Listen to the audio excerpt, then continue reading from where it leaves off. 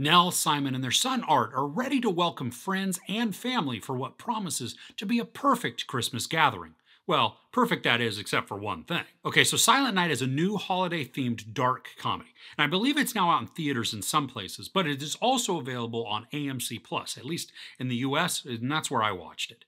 We have Keira Knightley and Matthew Goode starring as Nell and Simon, respectively. They, along with their children, are in this large country estate getting ready for the arrival of several old friends for Christmas.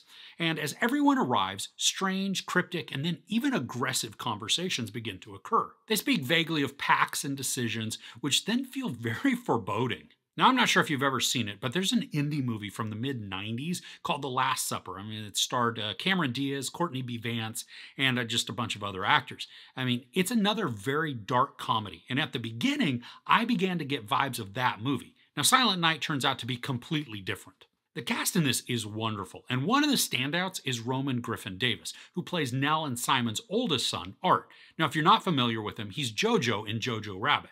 And here he gets to be very adult, which is unsettling as he's clearly a kid, but operating and speaking like someone much older. There is a ton of comedy in this, but it's pretty biting and cringy.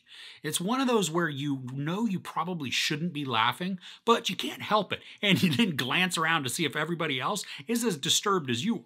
Now, I went into this blind, and I had fun trying to figure out what was going on, trying to decide if I believed what I was being told. The central theme is one of disaster and the question of quality of life and death. Doomsday has arrived in the form of a toxic storm that threatens to wipe out humanity, so these friends gather for one last time together.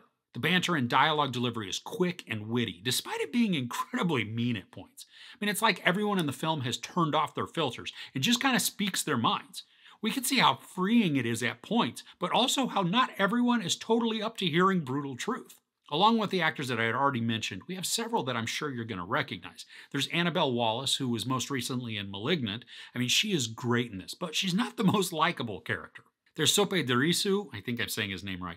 He was in the Netflix film His House, which, I mean, he was great in that, but you might recognize him most from the just simply amazing Gangs of London. And I love his character in Silent Night because he brings warmth, but also a level-headed calmness and logic to his entire situation. Then there's Lily Rose Depp, Lucy Punch, Kirby Howell-Baptiste, who each of them add a different dimension to the cast. And I like them for the most part, but Lucy Punch's character was pretty off-putting because of how she kept treating her partner. Now, I didn't realize it until I looked it up on IMDb later, but Nell and Simon have twin sons as well as Art. And the twins are real-life brothers of Roman Griffin Davis. And the family resemblance, I mean, it's really strong. But then the director of this turns out to be their mom. So I'd be curious to see how the filming went with these boys being directed by their mom, especially with how the characters then behave. Now, despite the comedy in this, the overall tone of the film is quite morose and depressing. This one will pretty much leave you in the bell jar because there's not really any hope that's ever offered.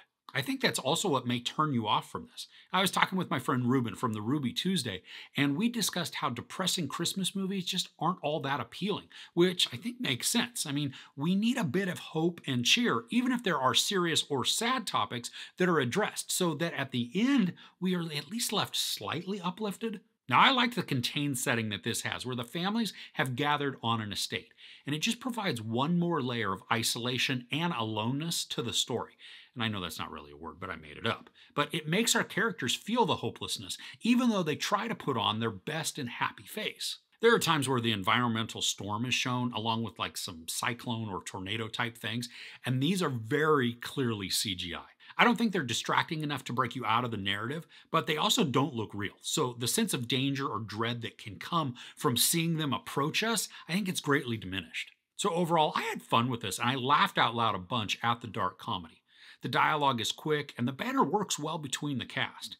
The actors do a great job of capturing hopeless desperation mixed with believably trepidatious resolve. And while this is a wildly depressing story with pretty much zero hope, the 92-minute journey is fun, even if the ending will leave you wishing for something slightly more upbeat. There's no sex or nudity, but there is a crazy amount of profanity and some violence. I give Silent Night 3.5 out of 5 couches. Are there any holiday-themed dark comedies that you enjoy? I'd love to hear about them in the comments below. If you enjoyed this review, please give it a like. Also, don't forget to share and subscribe. I'm Chris. This is Movies and Munchies. Thanks for couching with me.